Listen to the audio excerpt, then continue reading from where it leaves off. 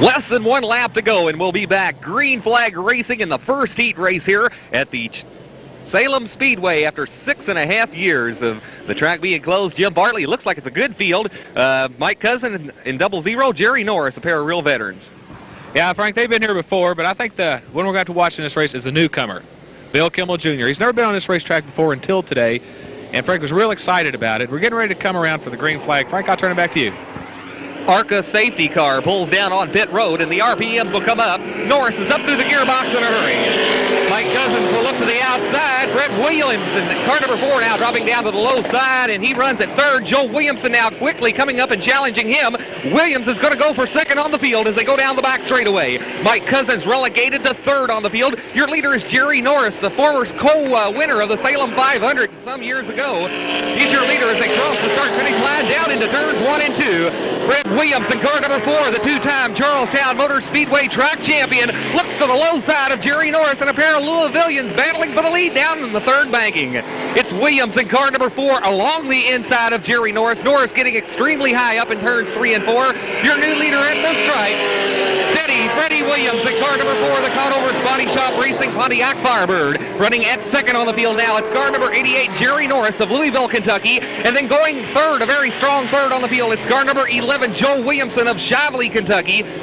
In the Joe Williamson Racing, Dave Olson's Transmission Center Racing Pontiac. And fourth, good run tonight for Clarksville, Indiana's car number 69, Bill Kimmel Jr. running a good solid fourth on the field, but we've got a battle for second developing off turn number 2 and on the back straightaway. Let's look at Joe Williamson as he moves in on Norris. Norris goes all the way upstairs, which is really the fast way around this track, but Joe Williamson's got the handling down underneath as they cross the start-finish line down into turns 1 and 2. Retiree from the race, car number 47, the Ford Thunderbird, dropping out of this event. And we've got a battle for third on the backstretch. It's Bill Kimmel Jr. from Clarksville, Indiana, and car number 69 moving up into third place on the field. Jim Bartley, the retiree, car number 47. I guess Phil Garvey looks like out of Charlestown, supposed to be Mike's radiator service. Looks like it run into a little problem there. Okay, your leader is still Fred Williams of Minor Lane Heights, Kentucky, in the Conover's Body Shop, Auburndale Auto Parts and Machine, Racing Pontiac Firebird. Saw a little bit of smoke out of that automobile as he went down into turn number 3 and 4. And here comes Joe Williamson in the Dave Olson's Amco Transmission Center of St. Matthew, Racing Pontiac. At second place on the field, we're going to have a battle for the lead here shortly. They'll move down into turns 3 and 4. Once again, a wisp of smoke from the back of Freddie Williams' automobile as they move in on Middletown, Kentucky's Carl Wheeler down the front straightaway.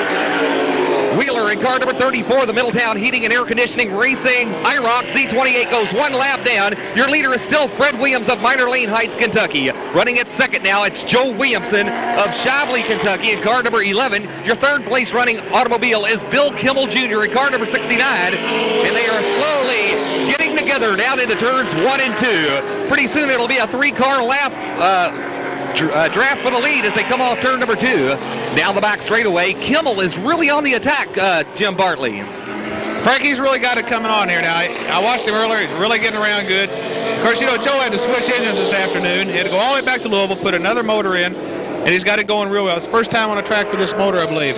Fred also had to put a rear end in this afternoon. So this race right here, the first and second place cars had a lot of problems before they ever got on the racetrack. Of course, Bill Kimmel has had no problem, and he's really catching them. Really closing the lead right now on Joe Williamson.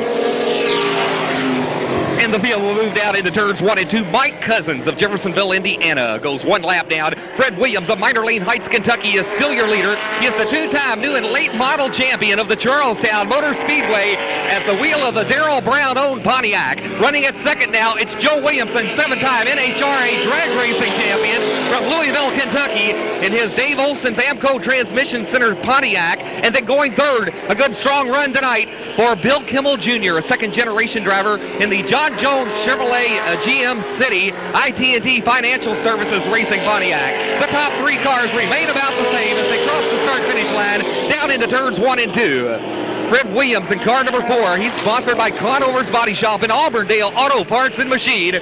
Moving in on longtime friend and competitor, car number 88, Jerry Norris. Norris goes all the way upstairs, and once again, Freddie Williams has put Jerry Norris at least one lap down on the field as Bill Kimmel Jr. in car number 69 pulls down to the pit apron and out of this event. Down the back straightaway, Williams is flat running away with this event, Jim Bartley. Yeah, I love it. Freddie's really got her going here. You know, I hate to say it, Thursday and Friday both, we were over working on Freddie's car, and he's really got it going, you know, just absolutely perfect here. Joe's having a hard time staying with him. Fred, when he qualified, he wasn't going into the corners as hard as he could. He's feeling a little bit better with the car. They had to change the gear. Going into 3 and 4, he looks great. He takes the perfect route. If you stay below that white line, that's the fastest way. The top white line, if you go all the way up to it, it's not quite as fast. And Fred's definitely got the fast track right now.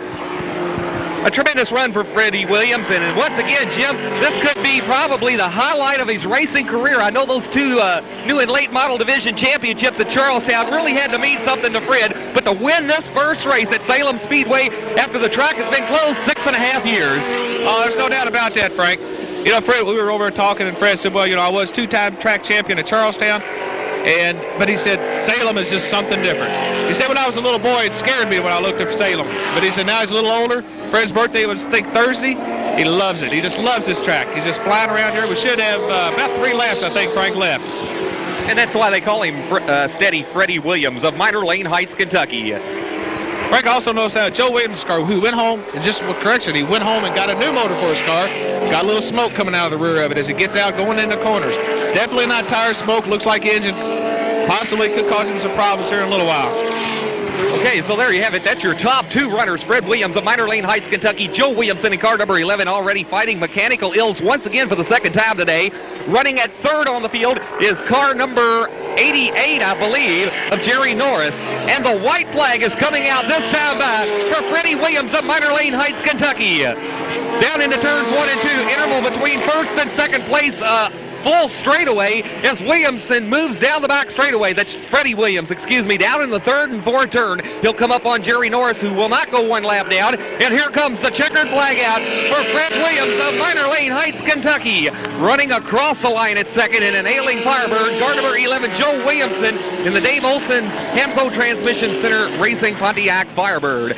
Crossing the line at 3rd, from Louisville, Kentucky, unofficially Jerry Norris. There he is, high in between turns 3 and 4 in the John Franconia Trucking Dixie Haulers IROC Z28. And then a good strong finish tonight for Mike Cousins, I believe, who really remained under power tonight in car number 00. He's out of Jeffersonville, Indiana. And Carl Wheeler in car number 34, running, I believe, with 1 axle tonight, Jim. Yeah, you know, in qualifying, Carl could not get on the throttle. This is his first time on this racetrack. First time in a late model this year, Carl's rookie year. And, you know, I just tell you, it takes some real guts to get out here, first time in one of these cars, and try to run 135 miles an hour down this straightaway. And if you're on this racetrack, going into that corner, it's like a brick wall. You don't know where to go except left, because if you go right, you're going to hit the guardrail. Carl did a fine job. Okay, so our congratulations go out to Fred Williams of Minor Lane Heights, Kentucky, and the Conover's Body Shop, Auburndale Auto Parts and Machine, Woody's Auto Sales, and Darrell Brown Racing for picking up the first victory here at the Salem Speedway after 6.5 years. And upcoming pretty soon here will be the 2nd heat race. It'll be a tremendous show, and then the McDonald's 150. Stay tuned. On this one. I got the machine right here.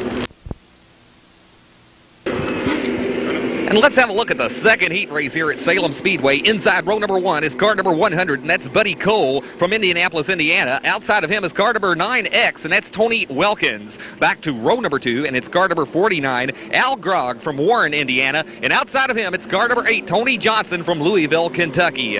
Moving on in the lineup to inside row number 4, and it's car number 5, Dwayne McGonigal from Eaton, Indiana. And outside of him, it's car number 22, Cliff Setz from Fort Wayne, Indiana. And then on back, bringing up the tail, will be car number 4X, and that is Jim Spillers from Fort Wayne, Indiana. And that's the starting field for the 2nd heat race, and this is the faster qualifiers, Jim Bartley. That sure is, Frank, and of course we got Tony the Tiger Johnson. Tony, this is his 2nd motor tonight, his 3rd motor this week. He put a motor in this afternoon, as did Joe Williamson earlier. Put it straight on the racetrack, qualified it, and he's sitting right here in the 2nd row outside. Real good spot for him. We got the 100 car, which is sponsored by a race itself. And, you know, sitting on a pole, you just can't do that bad in this track. So you kind of got to watch him also. And the field will come out at turn number 4. The green flag is out, and the 2nd heat race is underway as they move down into turns 1 and 2. Car number 9 out front. That's car number 9X, and that's Tony Wilkins down the box straightaway. It'll be Tony the Tiger Johnson dropping down into second spot on the field as they move nearly 3 wide down in the third banking. Car number 100, Buddy Cole, running at third, and then moving up the fourth is car number 22. Down into turns 1 and 2 again. It's car number 9X, Tony Wilkins out front. Running at second, it's Tony Johnson. They've hooked up in a tight 2-car draft and have pulled away from the rest of the field. They're down the backstretch into turns 3 and 4. Whoa, car number 9 all the way up close to the outside retaining wall. Tony Wilkins, Tony the Tiger Johnson will take a peek inside. Decides not, he'll tuck back in line. Bumper to bumper down into turns 1 and 2. The battle is for the lead as they come off turn number 2 and down the back straightaway. Tony Johnson of Louisville, Kentucky, your new leader down into turns 3 and 4. Nearly gets together with car number 9. And then we've got a change up for third. Coming off turn number 4. It's car number 22, Cliff Setz of Fort Wayne, Indiana, running at third on the field. Going fourth, it's car number 100, Buddy Cole from Indianapolis, Indiana. He's got a good battle there with car number 5. Who looks to the inside going into the third banking. He's going to try a slingshot. Car number 5 and car number 100. And that's Dwayne McGonigal moving up into fourth. Good battle for second now. It's car number 22, Cliff Setz, looks to the inside of car number 9X, Tony Wilkins, and takes over second. Down the back straightaway. It'll be car number 5 now moving up into the third place position. And that is Dwayne McGonigal, side by side out of turn number 4. Takes over third. Tremendous running here at Salem Speedway in tonight's heat race event. It'll be Tony Johnson of Louisville, Kentucky, who remains your leader on the back straightaway. But car number 22 is really closing in. Cliff Setz of Fort Wayne, Indiana, as they're nearly bumper to bumper out of turn number 4. Down the front stretch and into turns 1 and 2 as car number 100, Buddy Cole, has pulled out of this event. Good tight 2-car draft out of turn number 2. And on the back straightaway, Tony the Tiger Johnson goes all the way up to the basement into turns 3 and 4. Into the attic, should I say. And car number 22, Cliff Setz, remains in second place. Setz will look to the inside of Johnson. They're side by side into turns 1 and 2. Off turn number 2, new leader, Cliff Setz. Car number 22 of Fort Wayne, Indiana. Tony the Tiger Johnson now relegated to second place on the field, going third. A good strong run tonight by car number 5, Dwayne McGonigal. And he sets the targets on Tony Johnson going into turn number 1. Dwayne McGonigal and car number 5 moving along the inside of Tony Johnson. They're side by side on the backstretch and into turns 3 and 4. McGonigal on the low side, Johnson all the way up high, and it looks like Johnson gets a good bite coming off turn number 4. He remains at second on the field as McGonigal gets a little bit loose coming off turn number 4. Your leader is car number 22, and that's Cliff Setz of Fort Wayne, Indiana. And then it's about a 15-car length interval back to second place, and we've got a good battle once again coming off turn number 4. Car number 5, Dwayne McGonigal, moving it on Tony Johnson. Johnson remains at second place. McGonigal will seek the opportunity to the inside as they come off turn 2. McGonigal now runs at second on the field. Tony Johnson going third. And then we have a new top runner moving into the lineup, and it's car number 4X, Jimmy Spillers of Fort Wayne, Indiana. Spillers running at fourth place on the field. He looks to the inside of Tony Johnson as they come off turn number 2. Down the back straightaway. Tremendous running for the lead for car number 22. Has about a 10 or 15 car length advantage off turn number 4. And that's Cliff Setz of Fort Wayne, Indiana, in the Setzer Motors Harps Garage Racing Firebird. Running at second on the field is car number 5, and that's Dwayne McGonigal from Eaton, Indiana, in the UB Machine, Napa, and Jones Body Shop Racing IROC Z28. And now we're watching the battle for third on the front straightaway, and that's Tony Johnson in car number 8, the B&R Speed Shop Timeout Sportswear Racing Pontiac. And that battle for third is, I believe, over with because his competitor there, car number 4X, Jim Spillers of Fort Wayne, Indiana, has dropped down to the pit area. They continue to circle the Salem Speedway, and we've got a tremendous battle for the lead shaping up as they come off turn number 2. Down the back straightaway, it's car number 22, Cliff Setz of Fort Wayne, Indiana.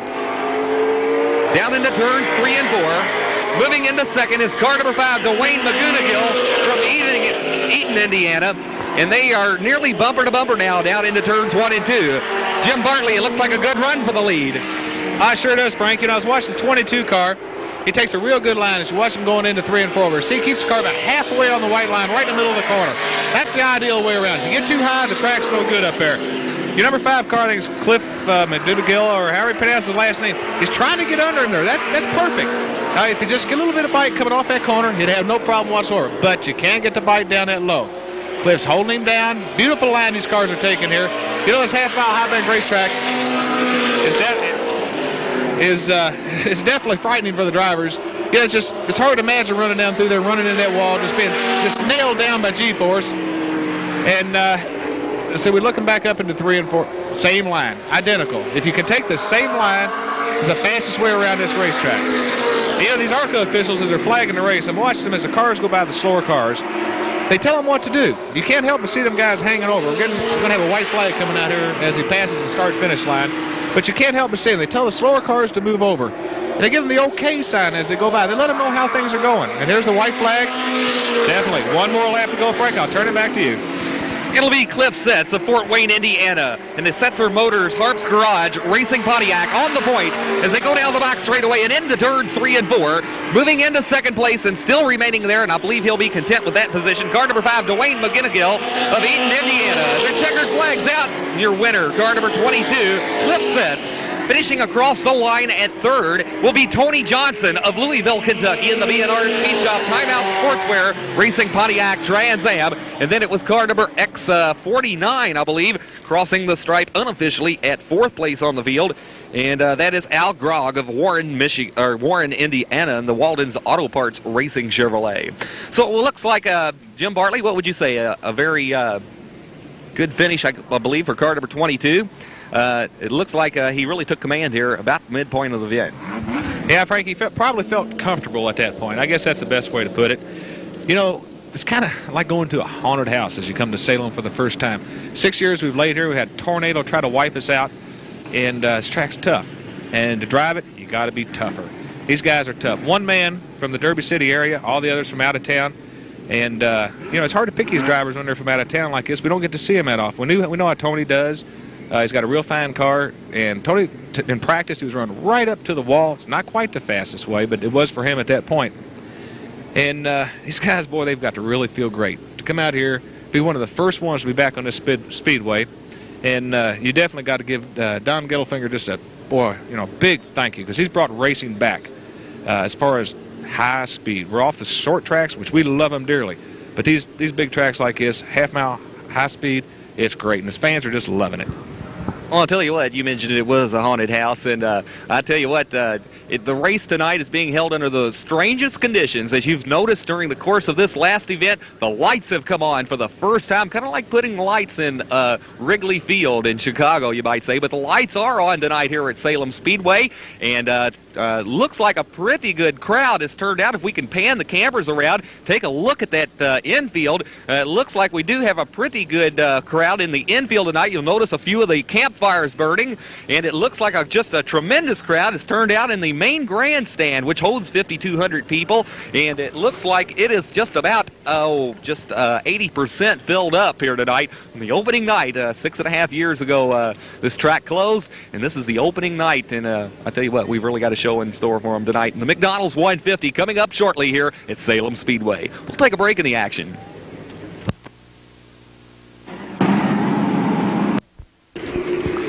And here's the starting lineup for the third heat race. On row number 1, it's car number 07, Rusty Adams from Eastlake, Ohio. And outside of him, Greg Pike from Louisville and car number 47. We'll go back to row number 2, and it's car number 6, Royce Mason from Fort Wayne, Indiana. And outside of him will be car number 1, Bob Blount. Going back to row number 3 is car number 38 in the lineup. And that is Jeep Pflum from Cincinnati, Ohio. And outside of him will be car number 9. And that is Fred Hall of Wyoming, Ohio. Moving on to the 4th row, it's car number 21, and that is John Vallow. And outside of him will be car number 40 in the lineup, and that is Bruce Vanderland. And I believe he is the fastest qualifier here at the Salem Speedway on opening night. The ARCA safety car pulls down on pit road, and they'll pick up the RPMs in turn number 4. The green flag is out. And our third heat race is underway with Greg Pike out front in the IROC Z28, the young driver from Shively, Kentucky, in the Charlie's Auto Supply Racing Camaro. Dropping down into second on the field is car number 07, Rusty Adams. And then going third will be car number 6, Royce Mason, as they come off turn number 4. Mason's got quite a battle with him with Jeep Pflum in car number 38. Pflum will look to the low side of Mason as they come off turn number 2. Down the back straightaway, and Pflum nearly reels in car number 07, Rusty Adams. Pflum will look to the inside, nearly making contact as they come off turn number 4. Completing lap number 2, Mike's out front.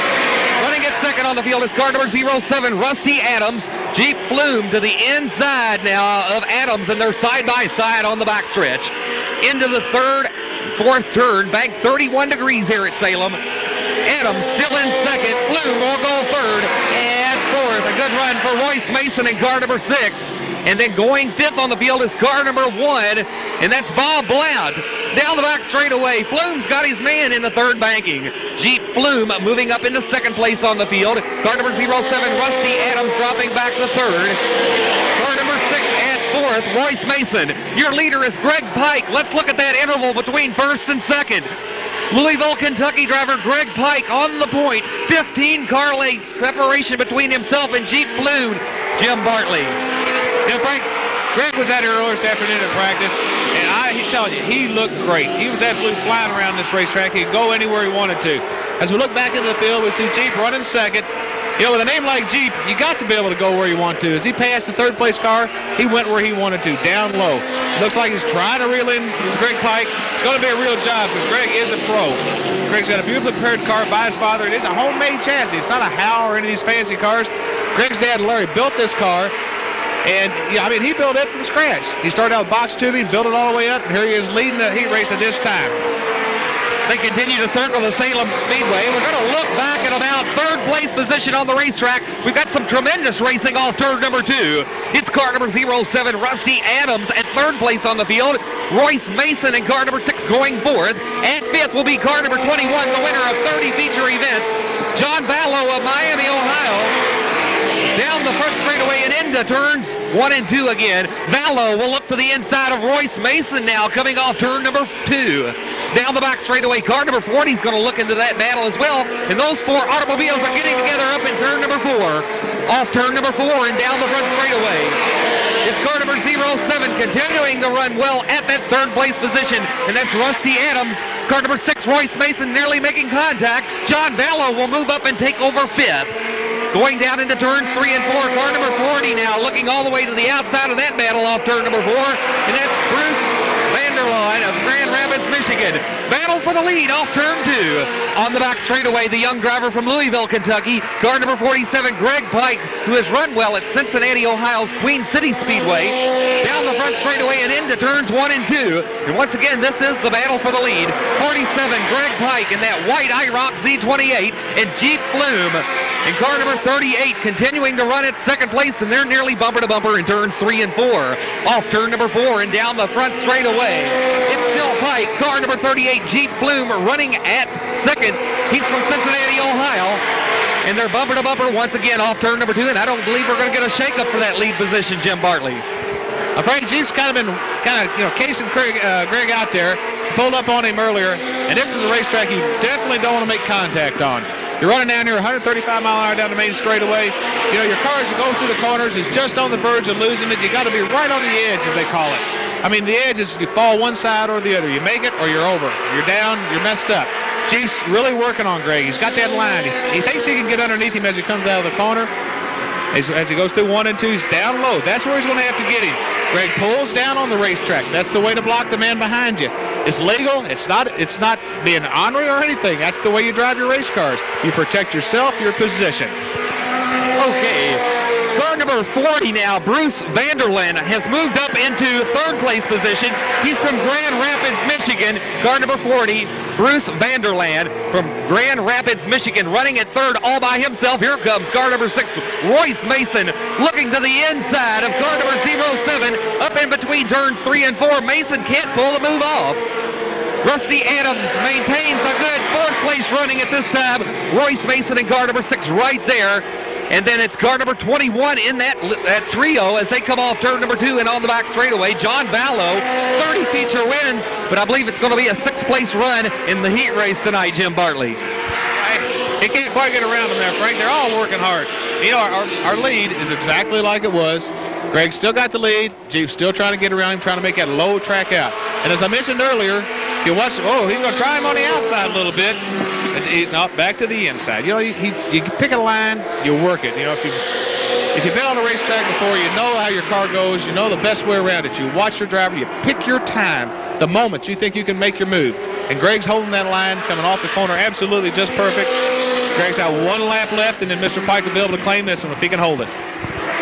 Greg Pike, car number 47 of Louisville, Kentucky, set to win the third heat race here at Salem Speedway tonight in his Charlie's Auto Supply Powder Keg Bar and Lounge of Charlestown, Indiana, sponsored IROC Z28 as the checkered flag comes out. Crossing the line at second, a good run tonight for Jeep Pflum from Cincinnati, Ohio. Here's the run for third. It's car number 07 crossing the line at third, and that's Rusty Adams of Eastlake, Ohio. And then a good run at fourth, car number 6, Royce Mason. And he's out of Fort Wayne, Indiana, finishing up at fifth. Good run tonight, car number 21, John Vallow. We're used to seeing him win feature events. This was a heat race. Perhaps he'll do better in the 150, Jim. Well, that's yet to come, Frank, and the excitement will never stop. You know, one thing that you got to say is real good. Two boys from the local area on a racetrack that nobody's seen now for 6.5 years. They've all looked at it. The grass grew up. The retaining walls fell apart. It just it was a ghost town, as I said earlier.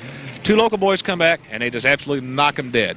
You know, one thing about Greg's car looked just like this when the year started. He hadn't put no paint on it because the man is a clean driver. He doesn't touch anybody. He doesn't mess with anybody. He's on the racetrack. He passes them on the outside. He don't bump you out of the way. And, you know, what can you say? But congratulations, Greg. Excellent job. So there you have it. It's nearly a storybook story here. A very good story here tonight on opening night here at Salem Speedway, right out of the storybooks. Two Louisville drivers, nearby residents, winning the events here tonight in the first and third heat races here at Salem, Indiana. Coming up shortly, the McDonald's 150.